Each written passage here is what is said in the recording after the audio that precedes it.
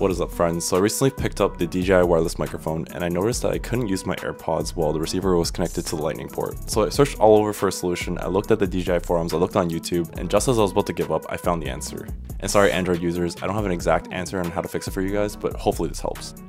Basically, on your iPhone, when the receiver is connected, swipe down from the top right. In the control center, you'll see a play widget, and then from there, you'll see a headphone icon. All you have to do is tap on that and select AirPods, and it's as simple as that. Now you should be able to record and monitor audio at the same time with your DJI wireless microphone and your AirPods.